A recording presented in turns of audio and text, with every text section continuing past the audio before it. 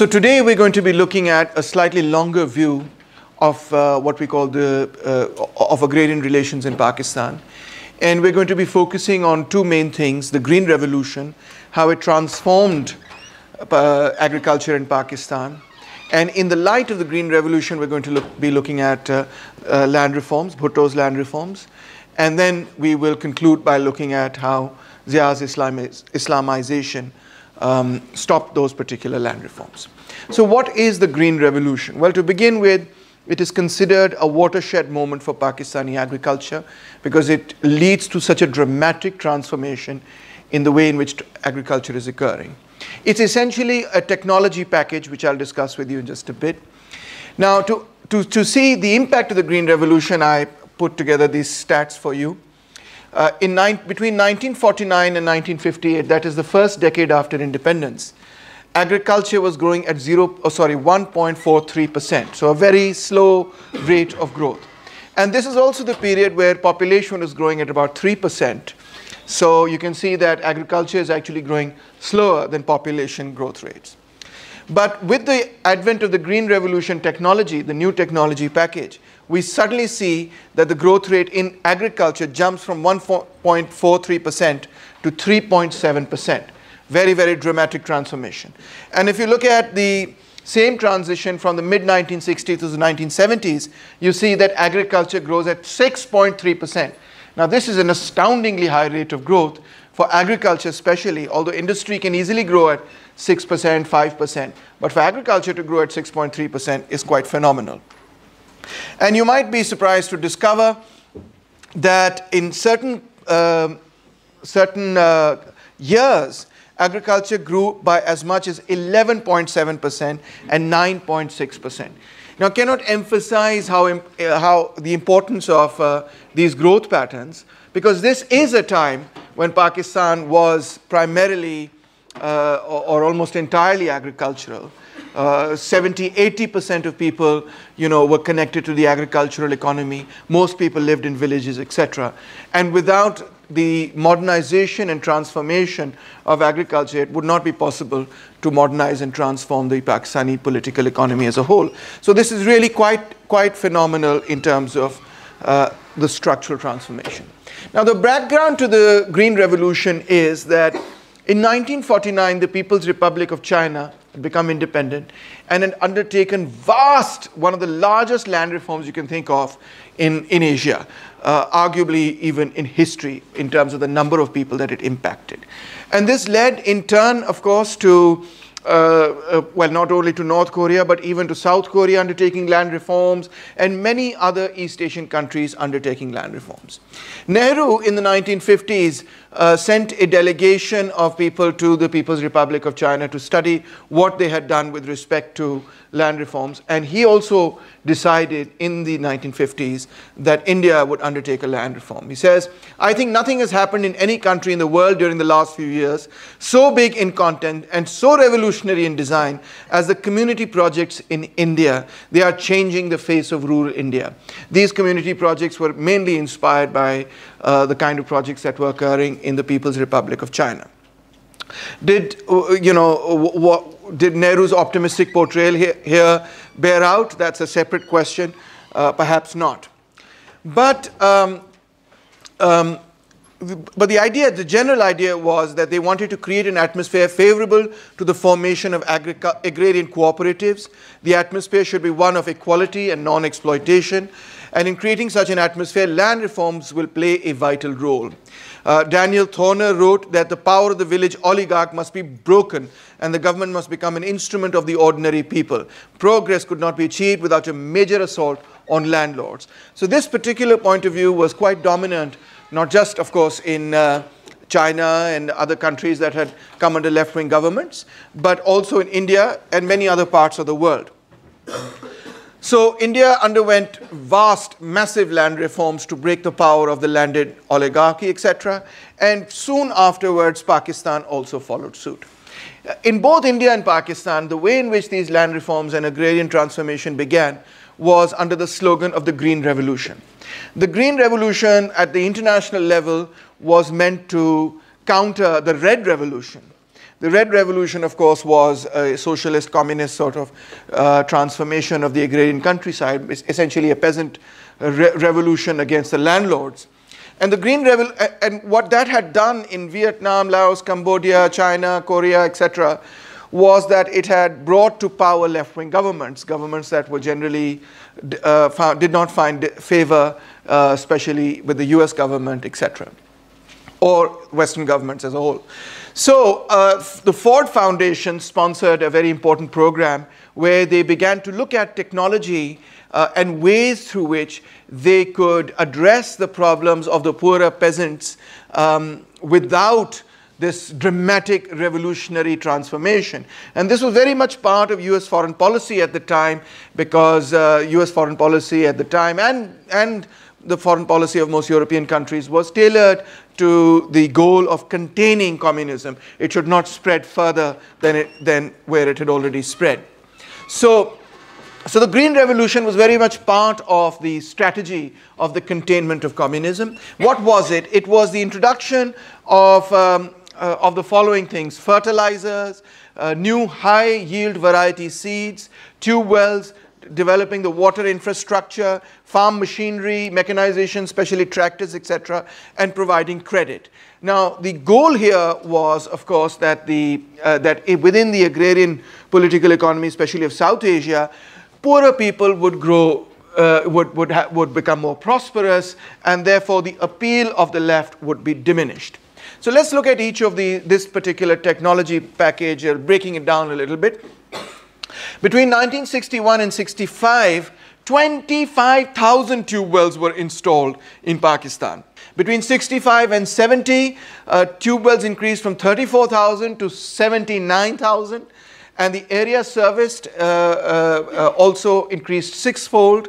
By 1970, tube wells irrigated more than half of all the irrigated area in the country. Today, of course, it's even more than that. So this represents a very important technological change in the way agriculture is occurring in Pakistan before and after the Green Revolution. Before the Green Revolution, agriculture is mainly irrigated through canal irrigation, which was built in the 1920s by the British, etc., and of course maintained by the Pakistani government. But after the Green Revolution, now the emphasis, rural countryside, peasants are using tube wells much more than they are utilizing canal irrigation. But these tube wells were also concentrated in certain areas. So 91% of tube wells were in the Punjab in 1968. That's a very, very, very high number. So tube well irrigation was basically mainly a Punjab phenomenon. Why is this the case now? Of course, from the point of view of the Baloch, they may think that the real reason is that Punjab has monopolized all the resources and so on and so forth. But there were also other geographical reasons, such as the fact that the water level is much lower, the ground is much harder in most of Balochistan. Digging a tube well all the way down to the water table is actually much more expensive in Balochistan than it is in Punjab. And similar reasons are present for Sindh, which is that because Sindh is closer to the sea, the salt of the sea comes into the underground water, making the underground water quite saline, and therefore not really, it's not really economically viable to dig a tube well, etc.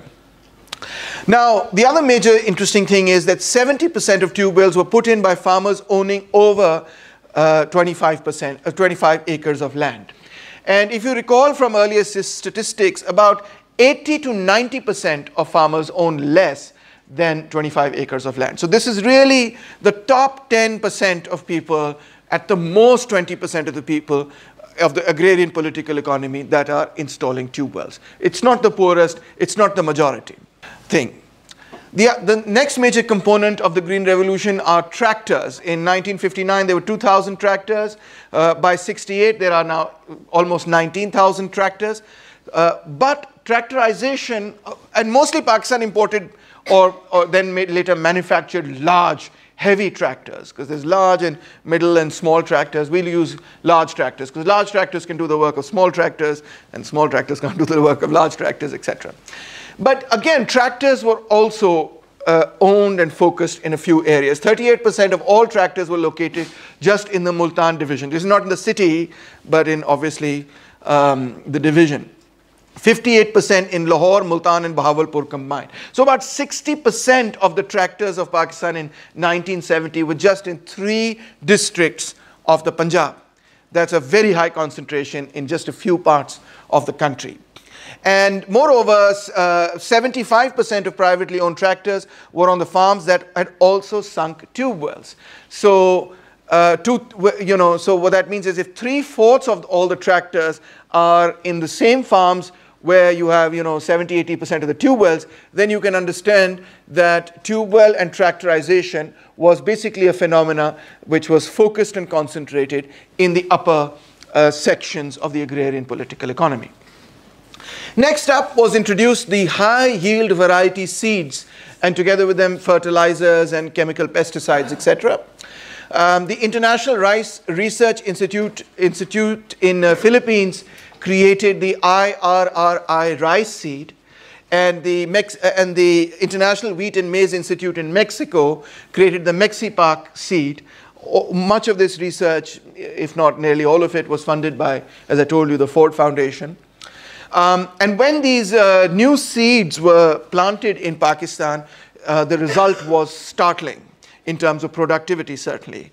Wheat production increased by 91%, that's almost double. Rice production increased by 141% between 1960 and 1970. This is the key period of the Green Revolution. 1960 to 1970 is where Pakistan's Green Revolution really takes off. And similarly, you can see fertilizer consumption also increases by 150%. Here you have a large fertilizer plant. So, and pesticides similarly. Now, the result of the Green Revolution is very clear in terms of output. That output is really growing by leaps and bounds, there's no doubt about that. But over time, and especially in the 1970s, people became more and more critical of the Green Revolution. And the main area of their criticism was that the Green Revolution contributed to regional and class disparities. So you have Hamza Alvi, Muazzam Mahmood, Mahmud Hassan Khan, Karl Gotch, and many others, etc. And what they point out is that Faisalabad, Sahiwal, Multan grew at 8.9% between 60 and 65, and other districts and regions were left behind. Even inside the Punjab, obviously this is a period where you have East and West Pakistan, so a lot of this is focused in West Pakistan, but even in West Pakistan most of it is focused in Punjab, but even within Punjab most of it is focused within 3 or 4 main districts of Punjab, not everywhere in the Punjab. So this is now referred to by Akmal Hussain, very important economist who's written a whole load. He calls this the elite farmer strategy. Whereas Shahid Javed Barki is of the opinion that mainly the Green Revolution occurred in farmers that had between 50 and 100 acres. So this is one big debate that exists both in India as well as in Pakistan. Who were the primary beneficiaries of the Green Revolution? Was it really the biggest landlords like Pir Pagada over here, etc., or was it this new class of capitalist farmers that owned between 50 and 100 acres, right? So, as I said, Akmal Hussain and Hamza Alvi and others think that those farmers that had over 100 acres were the dominant farmers with respect to the Green Revolution. They benefited the most.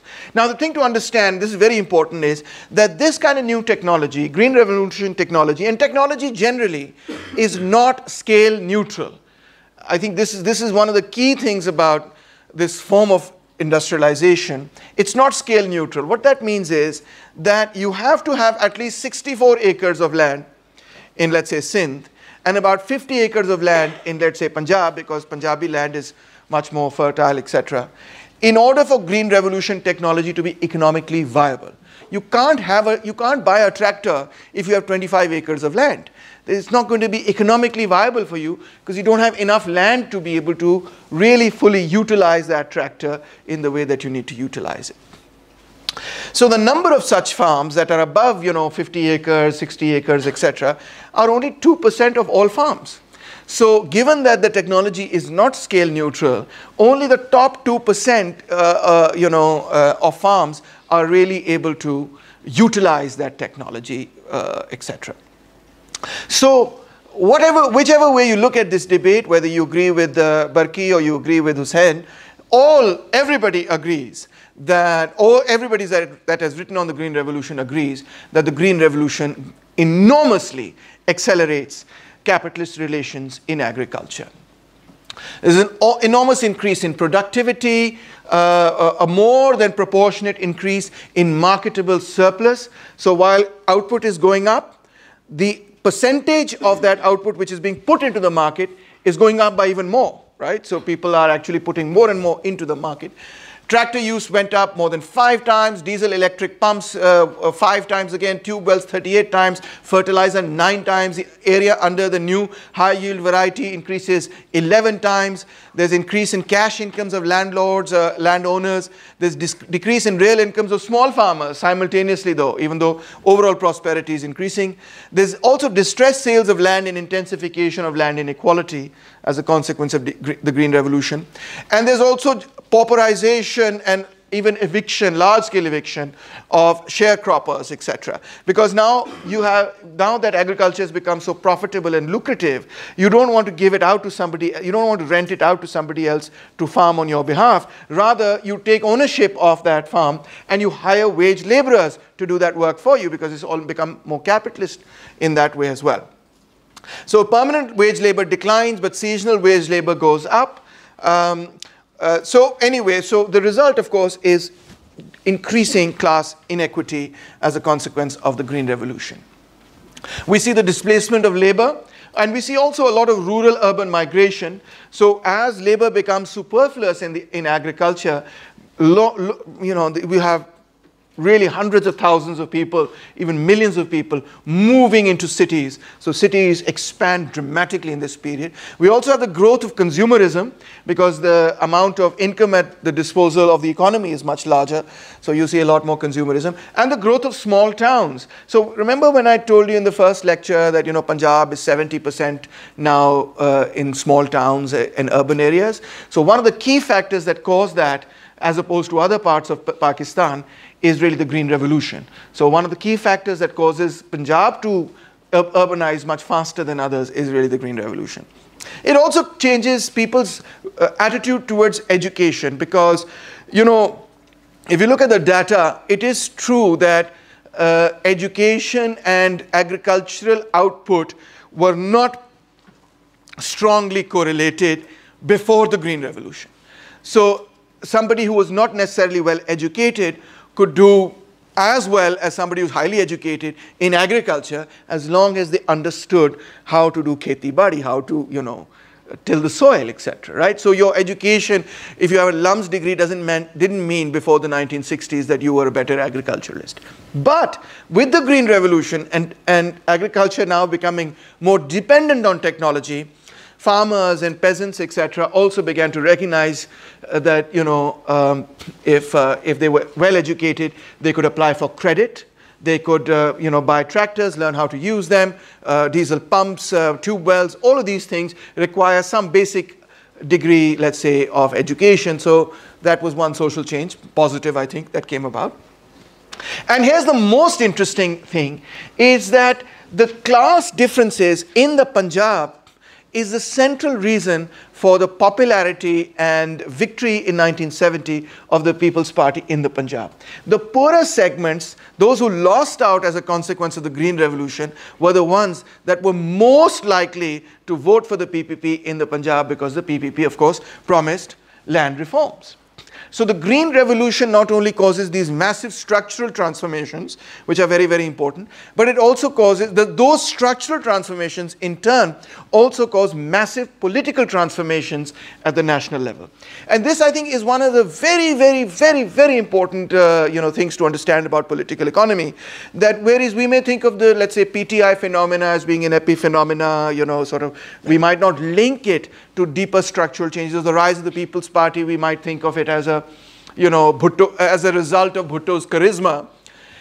But in fact, the formation of new political parties is often preceded by or goes side by side with very, very massive, big changes in the structure of the political economy, thereby creating new constituencies for a new kind of politics. The PTI constituency, for example, I think it's well understood, is very largely an urban constituency, whereas the other older political parties, PMLN and especially PPP, were much more stronger in rural areas, right? And in much the same way, the politics before the 1970s, dominated by the Muslim League and other sort of parties, now with the National Awami Party behind, there's JUI and many other parties, etc. But now the sudden dramatic rise of the PPP is mainly people, have highly correlated with areas in which the Green Revolution was strongest. So districts in which the Green Revolution was the quickest and was spread the most are actually the districts in which the People's Party voter was created. Now, if we go back in time to examine what the Muslim League was all about, if we want to look at sort of agriculture in the longer view of history, there are many people, of course, who allege or say that Muslim League was essentially a party in the 1940s, etc., of landlords, especially after the Sikandar-Jinnah Pact. So after that particular pact, 1935, when the big landlords of Punjab and Sindh, who were originally part of the Unionist Party, they switch over to the Muslim League and become highly influential. And Muslim League doesn't become successful as a political party till the Sir Sikandar Hayat and Jinnah Pact. Usse pehle, all the elections in which the Muslim League stands, it doesn't gain any significant vote at all. So in 1942, 163 of the 503 Muslim League parliamentary members were big, major landlords. The Central Council of the Muslim League in 1947, landlord councilmen from Punjab and Sindh were 50% and 60% respectively, very, very high. All chief ministers of Punjab, Sindh and KPK were big landlords. Sometimes I'm using KPK, sometimes I'm using NWFP. When I'm quoting, I'm using NWFP because that's how it was called back then. In the provincial elections in Punjab in 1951, landlords won 80% of the seats. Provincial elections of 1953 in Sindh, landlords won 90% of the seats. So Pakistani politics before the 1970s, highly dominated in the rural area, especially by landlords. Now along comes Ayub Khan, and you may recognize that's Zulfikar Ali Bhutto, who was his foreign minister and very, close to Ayub at the time. So when Ayub comes to power, he examining what's going on in India and examining what's going on in the world, because this is a worldwide trend now across Asia, except, newly independent countries are undertaking land reforms and, either they're going the path of the Red Revolution or they're going the path of the Green Revolution. So Ayub Khan comes to power and declares a ceiling of 500 acres for irrigated land and 1,000 acres for non-irrigated land. That's a very, very high ceiling, okay? To give you some estimate of the size of the ceiling, if you have 500 acres, you need a minimum of 500 workers to work that land. You cannot have less than 500 workers to work 500. If you have 1,000 acres, you need a minimum of 1,000 workers to work your land. So these are pretty large scale sort of enterprises. Obviously, as technology more and more improves, you need less and less workers to work more and more land, but that's the rule of thumb. So approximately 6,000 owners in the 1950s owned more than the ceiling. They constituted only 0.1% of the population of all owners, but had more than 15% of the land. So government also offered them compensation between 1 and 5 rupees per produce index unit, and also gave them government bonds, etc. But the choice was up to the landlord what section of the land he was going to give. So they mostly gave, hills and desert sort of areas that were difficult to cultivate. By 1967, only 50% of the resumed land had been sold. So most of the land continued to belong to they had taken this land, but they hadn't really given it to anyone. They'd only given half of it, sold half of it to other people. And only 20% of the land that the government had taken was sold to the landless. So most was auctioned to rich people, and also a lot of it was given to retired bureaucrats as well as retired army officers. This is where, well, it was older than this, the tradition, but a a lot of the land that military officers get was taken over by the government in this particular time period. And you saw that, in fact, Bhutto's land reform also utilized a lot of land that was taken over in the 1959 land reforms. So, together with the 1959 land reforms, Jagirdari was declared illegal. 0.9 million acres were declared Jagir lands and therefore taken by the government.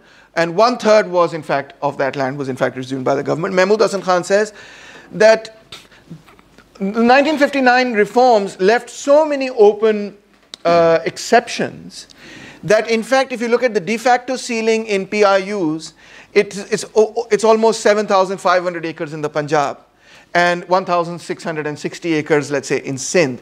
The average like 4,000 acres. So you can potentially have 4,000 acres, even 7,000 acres in the Punjab and get away from the. You don't have to be.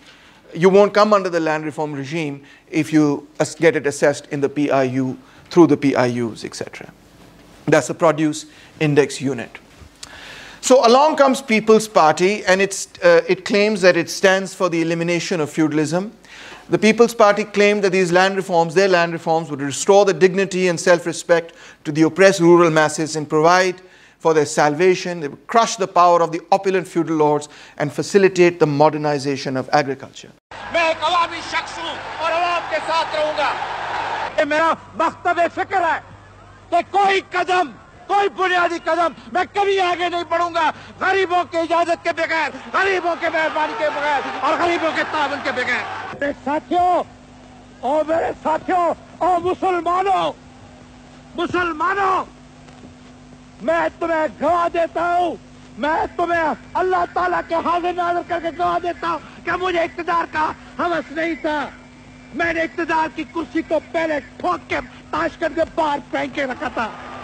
Zulfikar Ali Bhutto एक नहीं है, दो जुल्फ़िकार अली भुट्टो है, एक जो यहाँ खड़ा है और दूसरे आप, हर एक आप में से।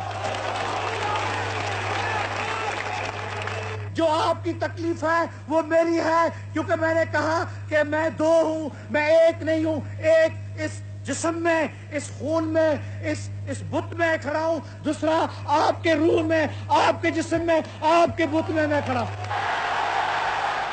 मैंने इनकलाबी तब्दीली लाई है इस मुल्क, मैंने मुल्क में अवाम के ज़हन में तब्दीली लाई। मैं खुद जिम्मेदार, मैं जानता हूं कि किस हद तक मैंने किसानों और मुजाहिरों और हारियों के ज़हनियत में तब्दीली लाई। ये बहुत बड़ी फतह है। और भी अगर इस्लाहात ना होते, ये भी बहुत ही बड़ी बात है अवाम मजदूरों के सिर्फ। So after Bhutto was overthrown, you can see he was massively popular. But the popularity isn't the result of his, as we often think, isn't the result of his phenomenal rhetoric or his speeches, etc. His speeches are quite emotional, no doubt about that. But it's much more the content. I mean, you can see he's making grammatical mistakes in Urdu even, right? So it's not his eloquence so much as the program that he's presenting which makes him a very popular politician. So Bhutto is overthrown in 1977 and Ziaul Haq comes to power with a military coup and takes out this paper called a White Paper on the Performance of the Bhutto Regime.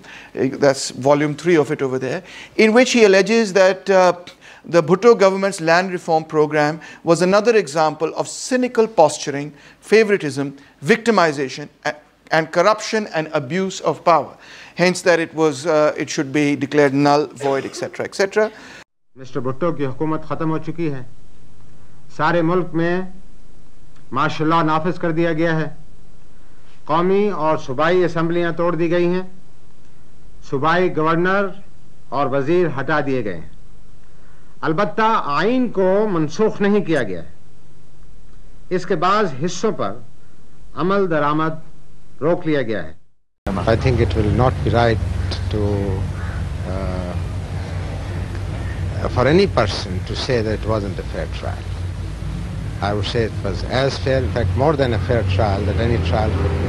I think the question on everyone's minds is, will Mr. Bhutto be hanged? All I will stress on this, that justice must be done. And nobody is above the law according to my conviction. whether it is Mr. A, Mr. B, or General Ziaul Haq himself. And justice must be done. It's unfortunate that the person who is involved in this case, who has been convicted, the former Prime Minister, happened to be a politician. He happened to be the former Prime Minister of Pakistan. He happened to be the chairman of the People's Party. But that does not make him or anybody else above the law. Do you think that the very fact that you have a military government at the moment in Pakistan would influence the courts, must influence them? We can't. As I said before you, that although this is supposed to be a military government, but we have not abrogated the Constitution. The Constitution is still in, technically speaking, held in abeyance, but we are following it to assume that just because there happened to be a martial law, the military government can or will influence the court is totally wrong. They are independent, and we respect their freedom. And I have always said that the judiciary must be independent of the executive, and they must do what the justice demands. Have you discussed the case with, say, the Supreme Justice? Or? No, sir. It's up to the judges to decide the court. I've read the verdict, yes. But you've not in any way advised, counselled, discussed? It's not done. If it can be done in England, well, I don't know. It's certainly not done here. Are you still holding to your idea of having free elections eventually? Sandy, we are committed. We are totally committed to revive the democratic procedures in this country. And the first basic step is the elections. And it is my effort, my government's effort, my colleagues' efforts, and except for an odd party, totally we are all endeavoring to create an atmosphere where we could hold free and fair elections. Because the democratic process must have its evolution. Would it be a long way away? Oh, no. We don't intend to stay for years. Months rather than years? Yes, it certainly is months. And all I'm looking for is an environment in which to hold elections, and more than that, to see that the results of the elections are positive. Because elections for the sake of elections is not the answer. Elections must bring out a positive result in the form of a somewhat stable political government. अच्छा अच्छा क्यों funny बात क्या थी? जब भी कुछ बोला इलेक्शंस के वहीं हाथ से रहे। I suppose. All right. So you see that sort of ideological divide between Bhutto's People's Party supporters on the one hand and Zia's supporters on the other has been very formative of the politics of Pakistan. But independently of how we may feel about the trial of Zulfikar Ali Bhutto, the sentencing of Zulfikar Ali Bhutto, etc., as social scientists, we have to also examine what was it that the Bhutto government was trying to do exactly. How radical was it? What its claims, of course, were, as you heard, very, very radical. That he was going to break not just feudalism, but even break capitalism, right? So, and that he was going to bring about a socialist government. And he's saying that on Pakistan TV, he's saying that on television to the entire country. And believe me, at that time, everybody watched Pakistan TV, so everybody really heard these sort of broadcasts, etc. So now, Bhutto's chosen policy to undo feudalism is basically to impose a land ceiling. This is a very different policy, let's say, from the policy that the left has advocated, that socialists or communists have advocated, which is land to the tiller strategy. Land to the tiller in Punjab is the slogan, Jeda Vawe Ohi Khave. Right? So if you do not work the land, you should not be owning the land. Those who work the land ought to be owning the land. And in Sindh, there's a similar equivalent. Parisa, maybe you can tell us what's the... okay, never mind. All right. So land to the tiller strategy obviously eliminates the entire feudal class very, very quickly. But Zulfikar Ali Bhutto did not seek to eradicate the feudals in the way that in which the French Revolution eradicated them, or other bourgeois democratic revolutions, capitalist democratic revolutions eradicated them. Rather, what he really wanted was selective accommodation and transformation, according to Herring. And Bhutto says this himself. He says, I can't nationalize the land. It's not possible. Tomorrow, if someone wants to do it, let him try. At the same time, I can't allow bigger estates to remain. I must cut them down so that production increases and the feudal power is eliminated. The world doesn't come to an end with one reform. If that reform is proper and successful, on that you can build other reforms. But no one can sweep the board clean in one go. So Bhutto enacted regulation, martial law regulation 115. And you might be a bit confused. Why is this a martial law regulation? Wasn't he prime minister of the country? Well, after Yahya Khan resigned, Bhutto was in the unique position of being also the first civilian martial law administrator as well as the president of Pakistan, which after the creation of the 73 constitution, he gave up and became just the prime minister. So at that time, he was chief martial law administrator, so 1972, so he promulgated MLR 115. This becomes one of the key pieces of legislation that we must understand and learn about. And what does it say? It says 150 acres irrigated, 300 acres non-irrigated. That's the ceiling. It's come down. Pehle, it's 500 acres for Ayub, and tuck, it's now down to 150.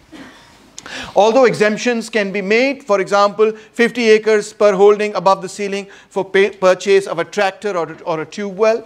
There is no compensation offered to landlords. When the government takes over that land, the government is not paying the landlords for that. And land will be given to the tiller free of cost. That's Bhutto's idea, that the landless must inherit that land, and he's not selling it to them, he's giving it to them. This is still a, relatively speaking, high ceiling. About 89–90% of all holdings constitute less than 25 acres in 1972. So 90% of people are actually under 25 acres, let alone 150 acres is quite a high ceiling still.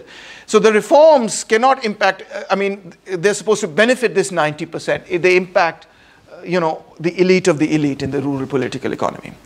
But Zulfikar Ali Bhutto also was very mindful that agriculture should continue to be an attractive and profitable vocation.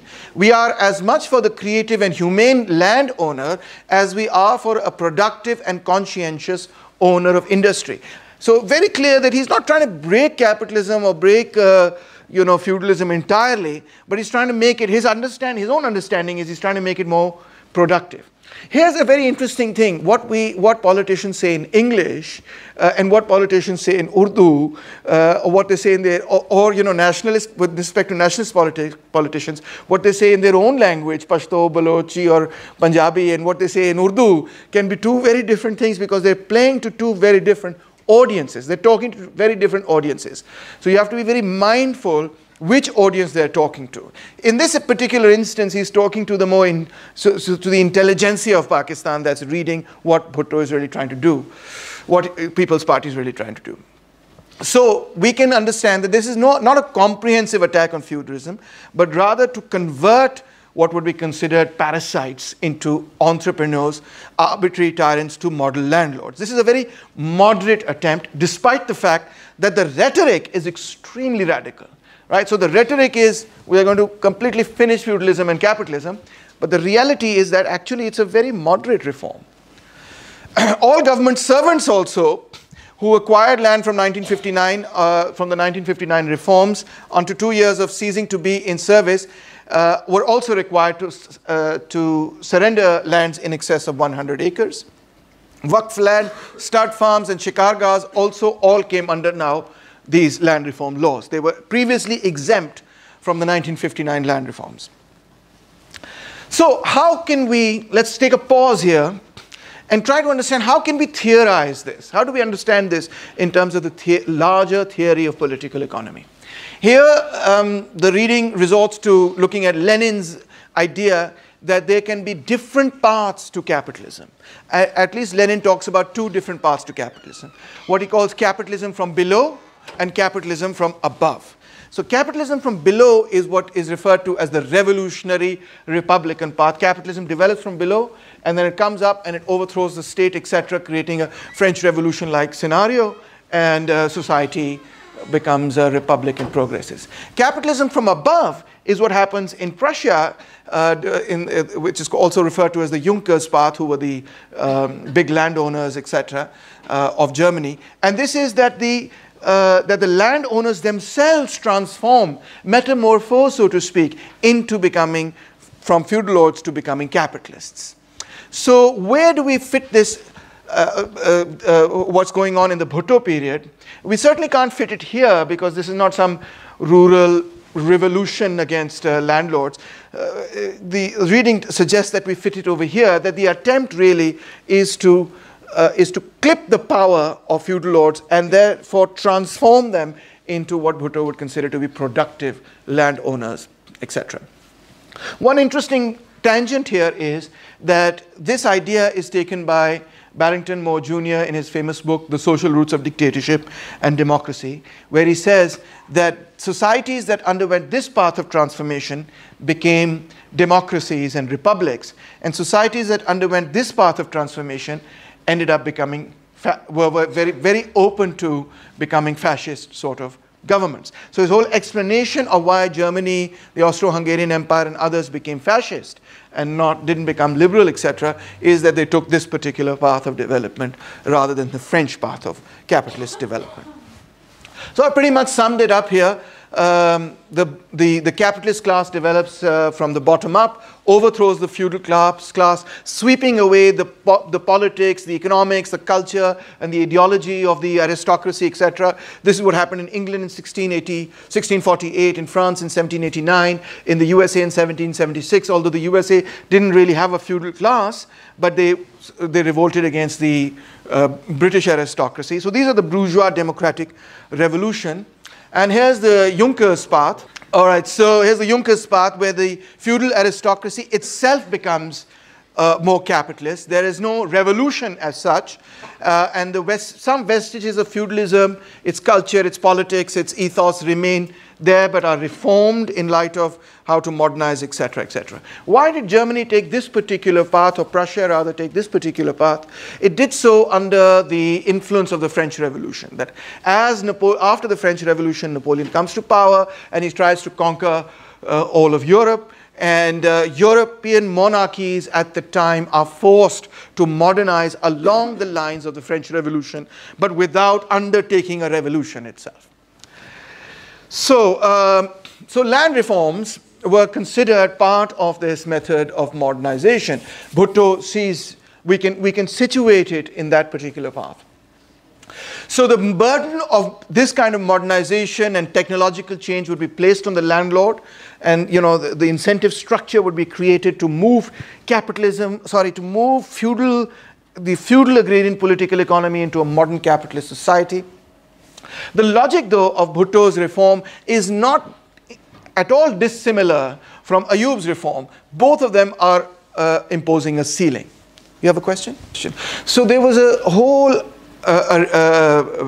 body of literature before the Green Revolution especially that suggested that there was a positive correlation, or a negative correlation between farm size and efficiency per acre output. So smaller farms were seen to be more efficient, in fact, than larger farms.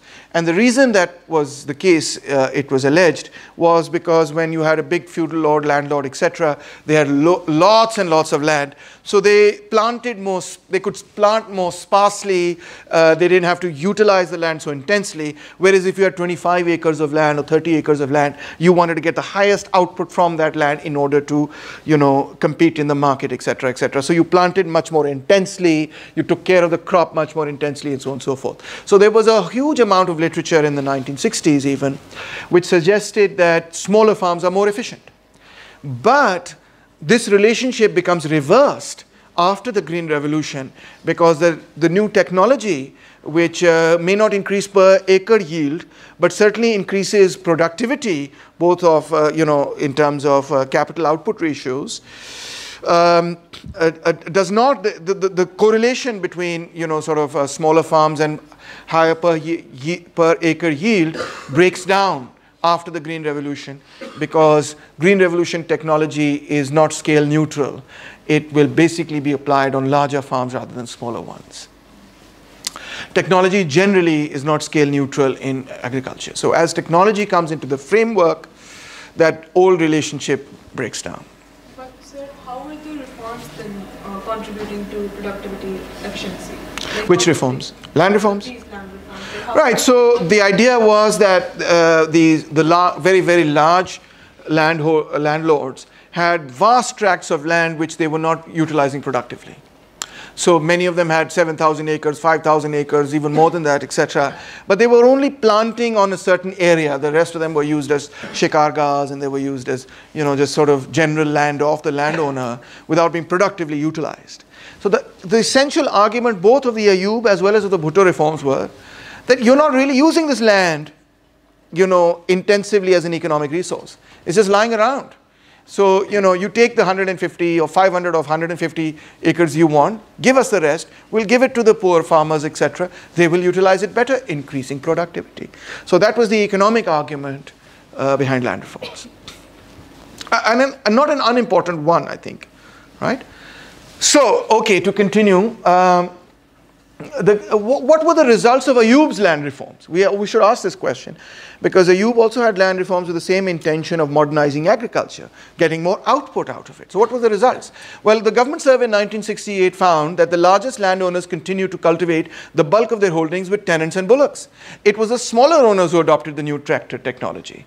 So it wasn't the very large owners who modernized as a consequence of the 59 land reforms. Owners of more than 200 acres each owned about 78% of all land held by tractor owners in 1968, but owned only 34% of the tractors. So they had 78% of the land. They should have had 78% of the tractors, but actually they had 34% of the tractors. Owners between 26 and 100 acres each owned 9.5% of the land, but 35% of the tractors, nearly as much as those who had more than 200 acres. So you see that people who had thousands of acres were not highly likely to modernize in that way. And that is one of the main, these sorts of findings were some of the main reasons behind why Bhutto wanted to impose the land ceiling at 150 and 200 acres, is because he did not see the very largest landowners as being productive, as increasing output. So similarly, with respect to tractor owners, those with more than 200 acres of land owned only 14% of tube wells, but 78% of the land. Tractor owners between 13 and 100 acres owned 63% of tube wells and on only 21.5% of the land. So again, when we look at tube wells, etc., we find the exact same pattern, that tube wells are being sunk not by the biggest landowners, but by the middle tier is more likely to go for tractors and more likely to go for tube wells than the very, very big landowners.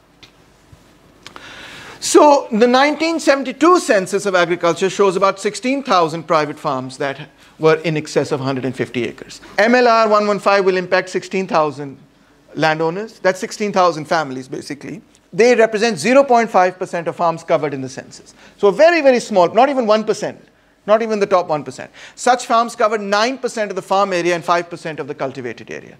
So these people are 0.5% of the rural agrarian economy, but they have about 9–10% of the land. So it's an important part.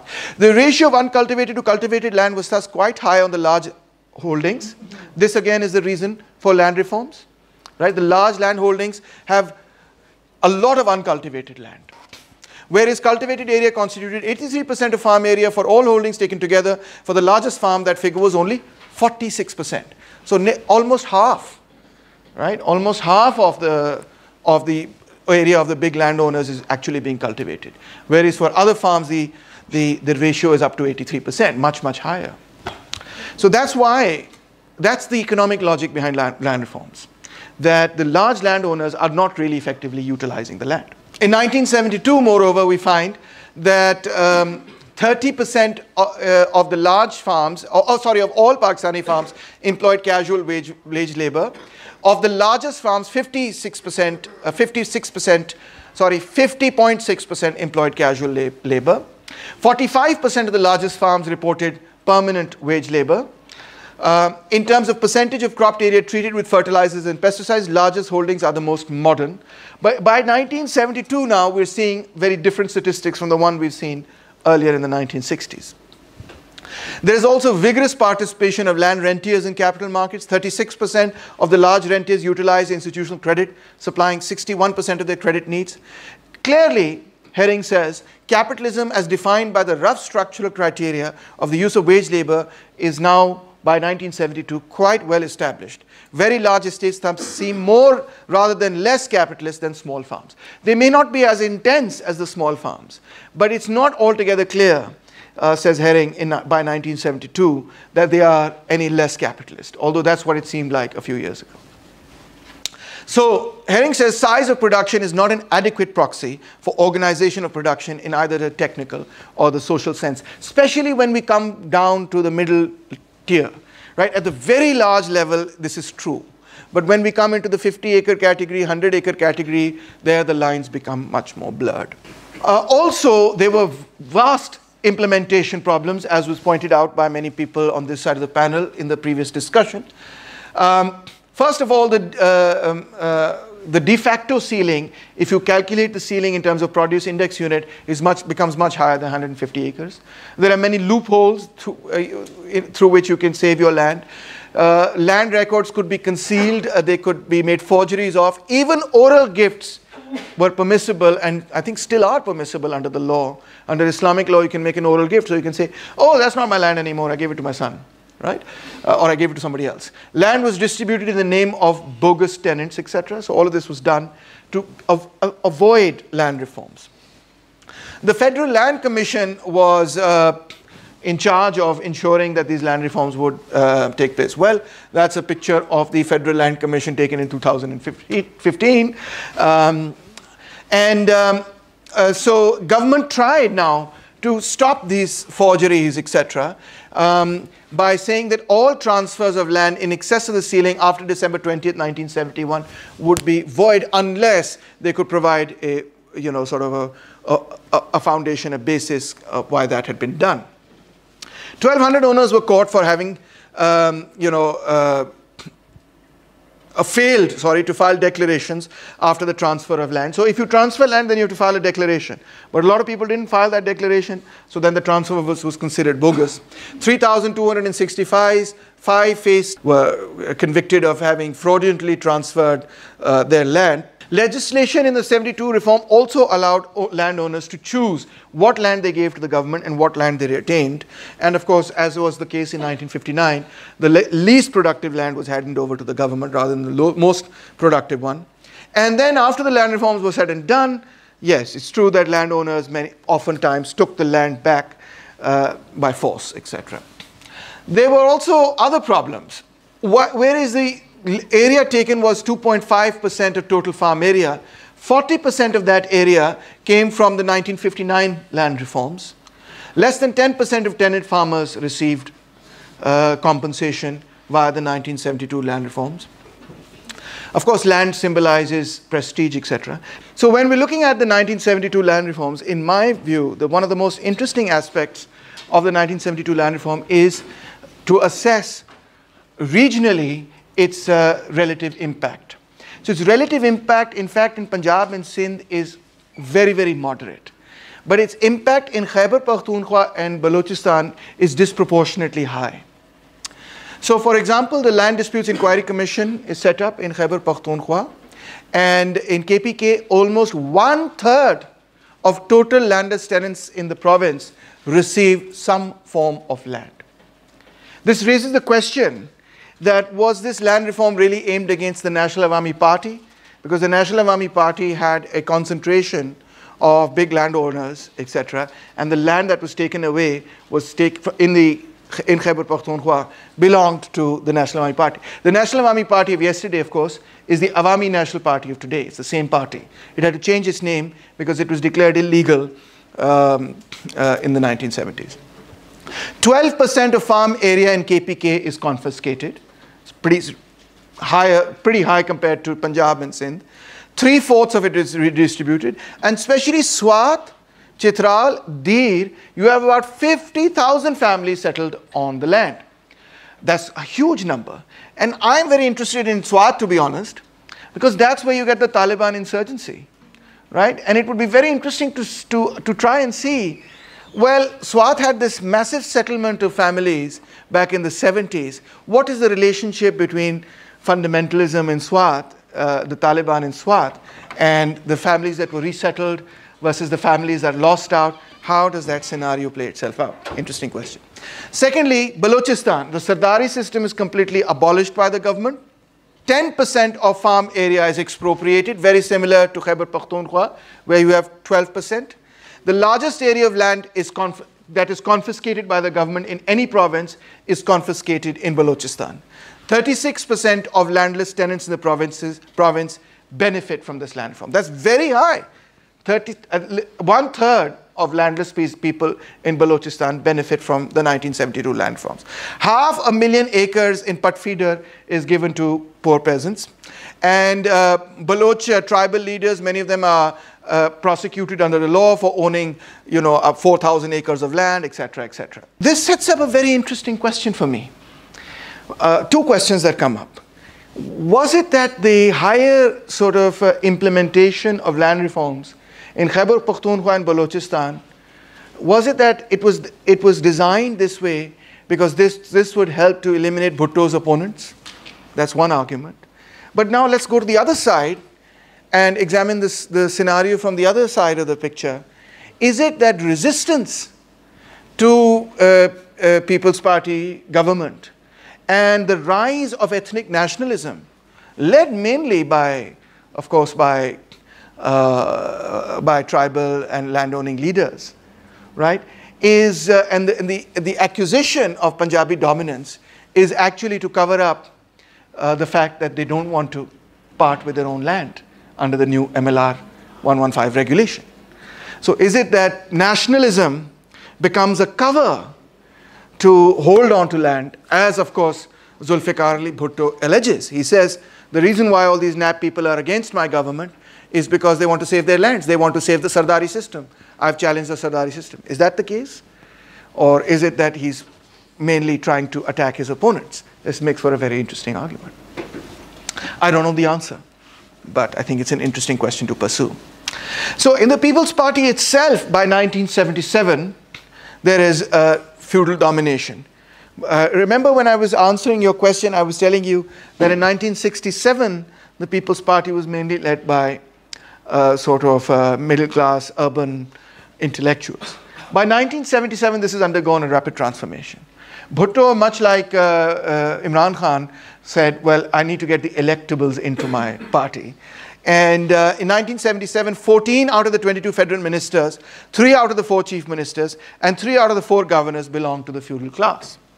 So his party, to a very large extent, was not ready to go along with the reforms that he himself was wanting to implement. Yes? So, tenancy reforms, very, very important part of the land reform. Where you have tenants, what happens to them? So one of the key things is that Section 25 of MLR 115 says it prohibits the eviction of tenants. You cannot get rid of a tenant just because you feel like it.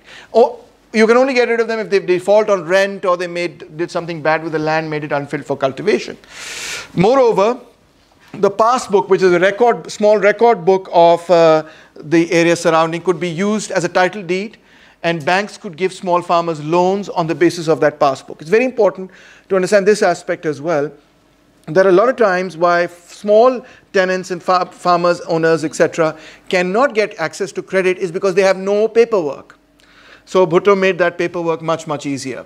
And recovery of loans was also much easier on longer sort of easy installments. So owners below 25 acres of land were exempted from almost all taxes. That's 80% of all agriculturalists in all over the country. But the loophole was that rents could be increased by owners at their own whim. And this would make tenancy reforms irrelevant, although there is a Tenancy Act in 1950 which limits rents to 40%, but really hissa batai is 50%. So these things remain, are not really strongly implemented. And in fact, tenant eviction did increase after Bhutto's land reforms because tenants were being pushed out and the land was being taken by owners to be productively farmed, etc., etc. Owner cultivation. So the enforcement of this Tenancy Act was to be undertaken by the Revenue Department. And Bhutto himself says that the Revenue Department is decadent, characterized by corruption, mischief, vendettas, harassment. So that's the department that he expects will undertake this particular reform. It's difficult. There were lots and lots of complaints against tenancy eviction. In fact, over 19,000 in the Punjab alone. 83% of those were in the Punjab alone. 70% of those cases were in fact ruled in favor of the poor tenants and said the tenants should not be evicted. But only 6 cases ended in a conviction. No one was ever punished for evicting a poor tenant. So in 1977, Bhutto undertakes a second reform. This time he reduces the ceiling from 150 to 100 acres and 200 acres for non-irrigated land. But this is a compensated land reform. Rupees 30 per PIU is offered. And this, of course, is at the eve of the election. He announces the land reform and goes into the election. So the land reform really is not implemented at the time that he announces it. It's passed as a law, but its implementation remains to be done. It's passed in 1976, and it's supposed to be implemented in 77, and he calls a quick election. He actually calls an election 1 year before the election is due, in the hopes that this new land reform will win him millions and millions of votes. But it is not implemented, because as things turn out, after the election, the results of the election are contested by Bhutto's opponents that have come together in one formation called the Pakistan National Alliance, PNA. That includes Muslim League and the religious right-wing parties, but it also includes ANP, etc. So they contest the results of the election, and they do what Imran Khan recently did, which is they start having dharnas upon dharnas upon dharnas upon dharnas, big protests, and they say, we don't accept the results of the election. When they continue to have these dharnas upon dharnas, the army, they also call for example, Air Marshal Asghar Khan, one of the leaders of the PNA, calls for the army to step in and to do away with Bhutto's government, which is what the army then does. It steps in and says, look, the PNA and PPP are unable to reconcile with each other. That's why the army has had to step in. We have no, at first he says, we have no interest in this or that, etc. We just want to restore order. There's too much chaos in the country, too many protests, etc. And as soon as order is restored, we will hold the election. And the initial promise is not even what you heard months. It's like sort of, 90 days, we're just going to fix this and then we're going to go. That turns into an 11-year dictatorship. When Bhutto does take power, then a trial is opened up against, when Zia takes power, a trial for murder is opened up against Bhutto, and he is punished and hanged. So then there's no question of going back to anything. And, that's all pretty much a closed case that Bhutto can return to power. Or even, frankly, that People's Party can return to power. So 11 years, then you have martial law, etc.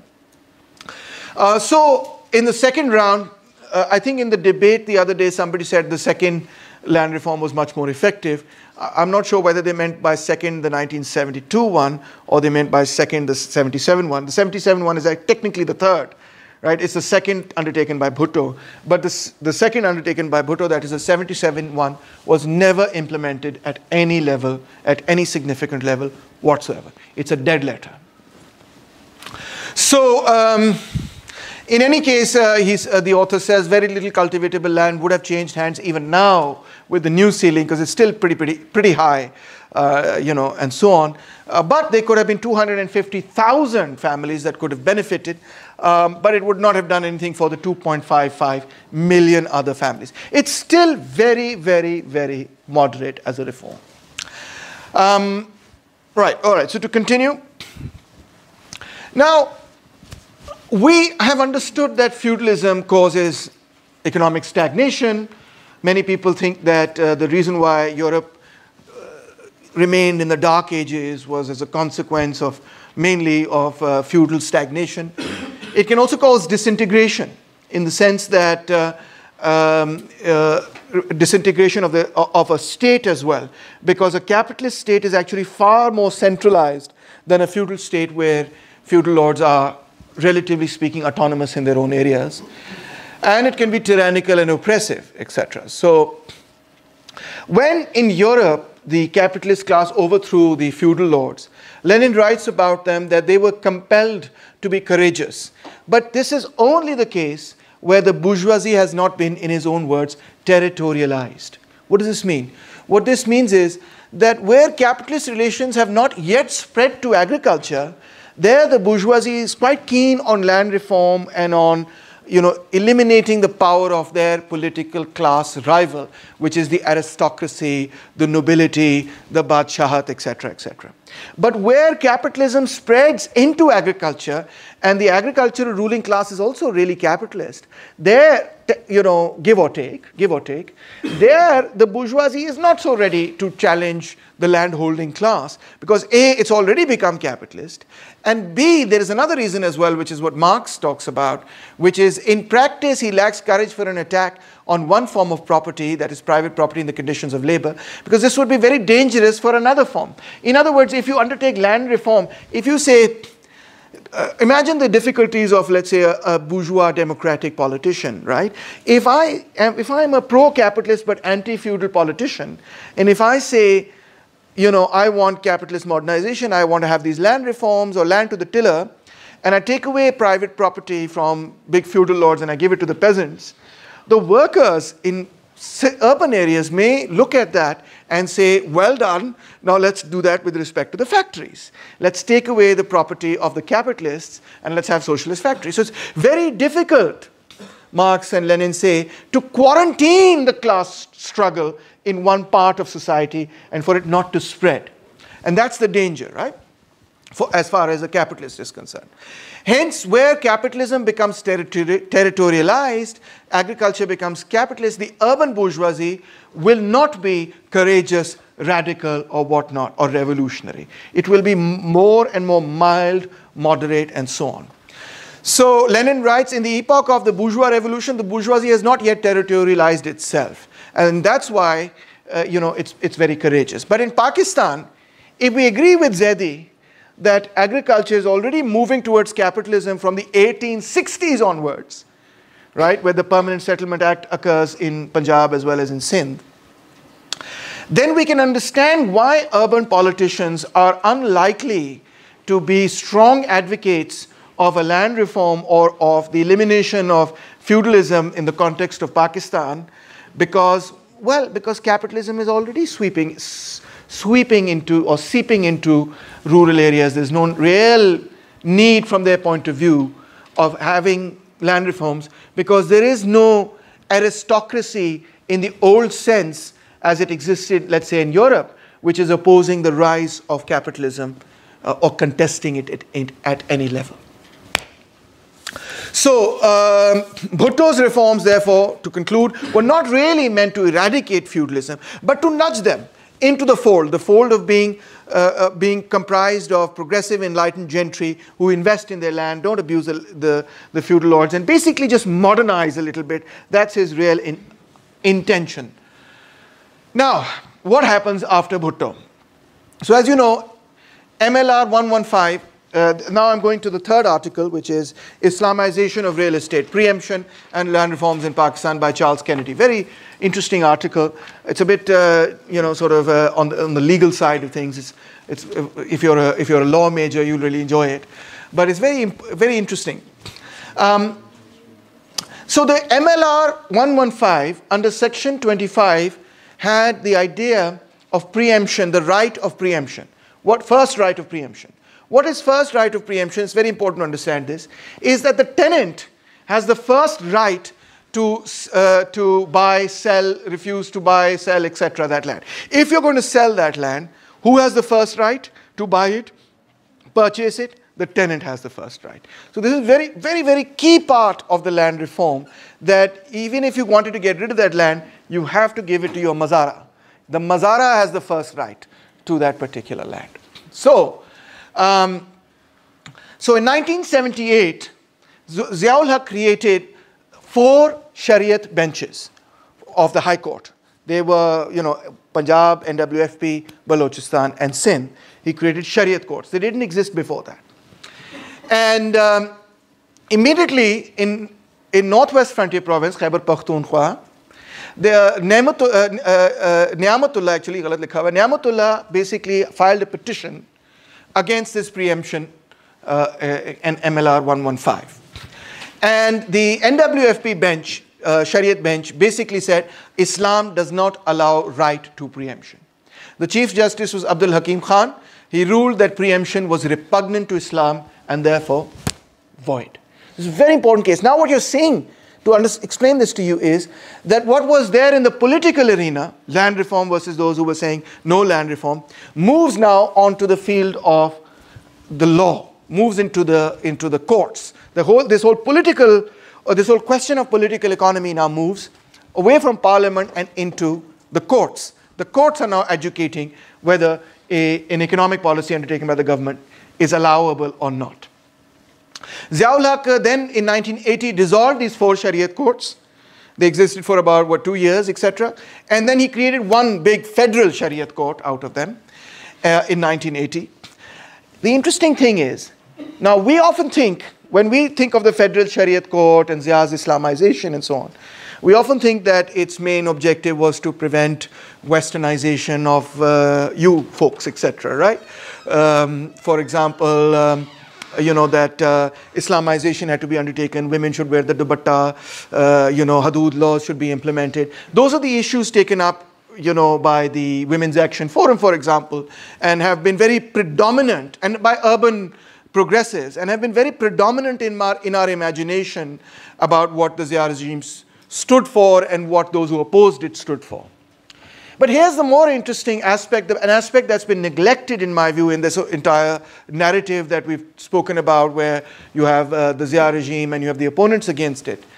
Some of the main issues over why the federal Shariat courts are, at first the provincial level and then at the federal level, are created, is the question of land. That's very, very central to what's going on in the federal Shariat court. For example, 55%, over 55% of Shariat petitions to the federal Shariat court dealt with land cases in 79-80. MLR 115, Land Reform Act of 1977, Punjab Preemption Act of 1913, much older. So there's actually a historical precedent for preemption. Under the British, preemption laws also existed, that if you want to sell your land, you have to sell it to the person who's actually working it first and foremost. Similar sort of things exist. For example, if you want to sell your land, your neighbor, first right of refusal type cheezein is tarah ki hoti hain, even in urban land, etc. And there was another act in 1950, the NWFP Preemption Act, but these were all challenged in the federal Shariat court. And what did the federal Shariat court say? Well, the Niamat Ali case was now became a collective case under the Hafiz Muhammad Amin case, which was a sort of case dealing with all the petitions collectively together. And what did the case say? Well, Justice Aftab Hussain ruled on behalf of the majority bench that Islam recognizes the validity of state-imposed limits. So this time the verdict was actually different. And it was a very tiny split verdict. It said, no, in the public welfare, there is evidence that in the hadith and in other places that the government, the state, has had the right to impose ceilings or to change things, etc., in the larger public interest. So there is a historical precedent for it in Islamic history. It cannot be declared null and void. However, at the same time, the federal Shariat court also ruled that it did not have the authority to review decisions of the high courts. That is of course it has authority to review decisions of the high court generally, but of the federal Shariat benches of the high court. The federal Shariat will not have that right, federal Shariat court. And moreover, it will not have the right to deal over quote-unquote constitutional, or more importantly, economic matters. So it didn't have any teeth to implement this. Hence, the Ni'amatullah ruling stood its ground and was not overturned by this federal Shariat court verdict. So this gets a bit complicated because lawyers can be really complicated. Are there any lawyers in the house today? Good. So lawyers can, they can say, yes, this is true, but because of XYZ clause, it's not true, and because of ABC clause. Anyway. So what basically happened after that is in June 1980, the Council of Islamic Ideology came into the picture, and after examining the rulings of 1,500 judges and advocates and ulama and members of the public, etc., it ruled very strongly in favor of the Ni'amatullah decision. It said, quote, draft law of preemption 1982 was declared as un-Islamic and tenants have no right of preemption. Therefore, the CII ruling, Council of Islamic Ideology, overruled MLR 115, overruled Land Reform Act of 1977, overruled the Punjab Preemption Act of 1913, overruled the NWFP Preemption Act of 1950. All the historical precedent was thrown aside, and they said it's wrong. So one of the key things behind the creation of the Islamic courts really is the land question, not so much other questions के चांद ईद का चांद देखने के लिए क्या करना पड़ेगा वगैरह, you know. Okay. Then the appellate bench of the Shariat court of the Supreme Court had examined the same case. This is the Said Kemal Shah petition, and the Shariat appellate bench also ruled the Haji Niamatullah case should stand. It also said it was appealed. In its appeal also they said the decision is correct. To have any land ceiling is un-Islamic.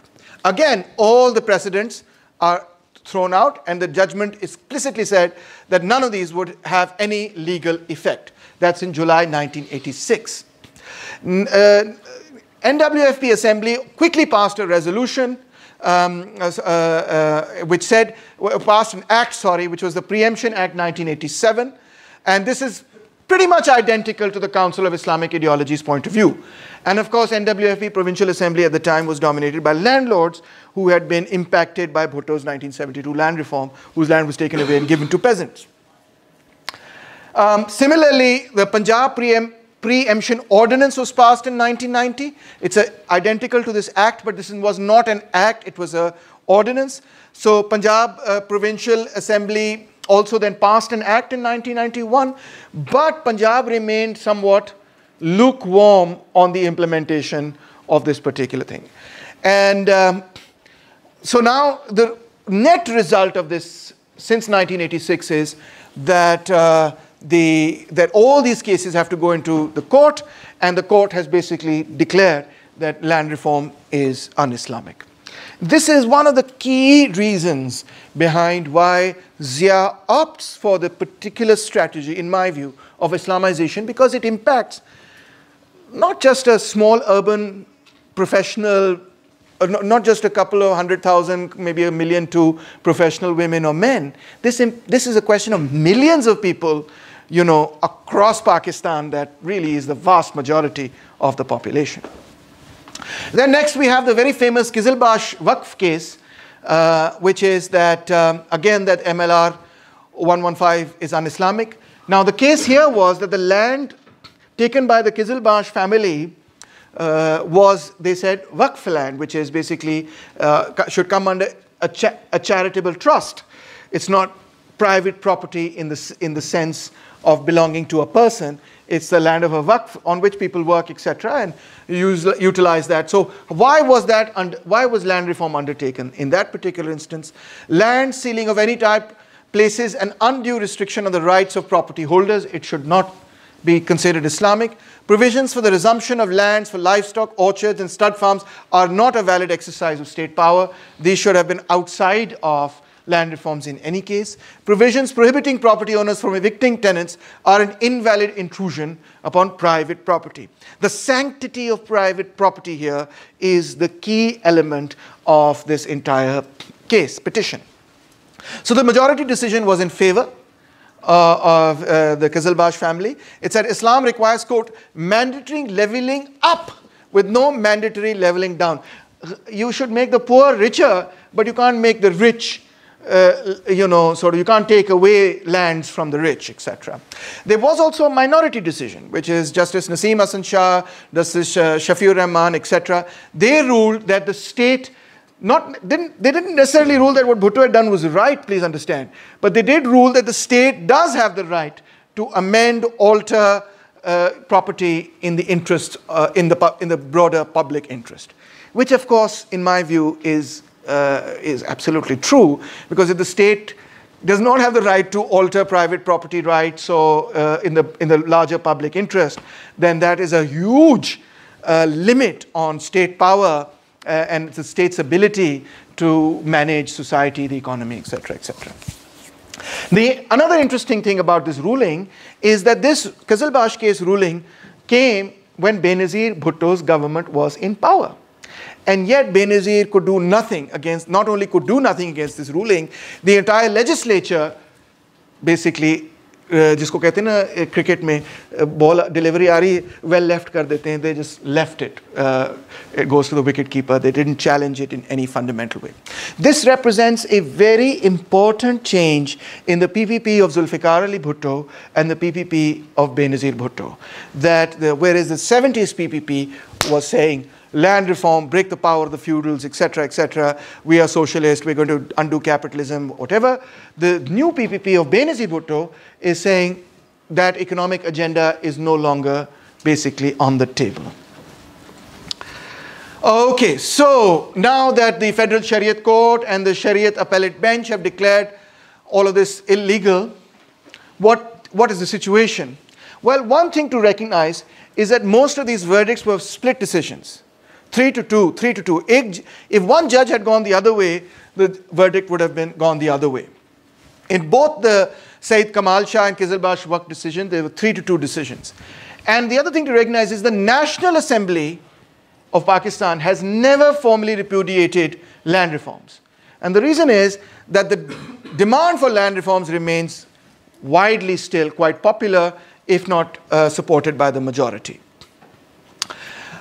So Islamization, as I understand it, is very much deeply linked to the reversal of Bhutto's project of changing agrarian relations in Pakistan. It's a very central aspect. If you ignore that aspect, you cannot, in my view, understand why Ziaul Haq not only takes power, but remains in power for 11 years. He has sustained power to ensure that this challenge to private property, to feudalism, etc., does not occur again. And the second conclusion that I think you can draw from this last section is that although we think that the judiciary became active and involved only with the lawyers' movement, in fact, there is evidence to show that the judiciary was already very, very overactive long before the lawyers' movement. The judiciary, especially in the form of the Shariat Court, is setting, is a place where you can go and challenge the economic policy of a given government or the policy process of a particular government. So it's only one step from that they are also then able to say that the government of Nawaz Sharif is disqualified, etc., etc.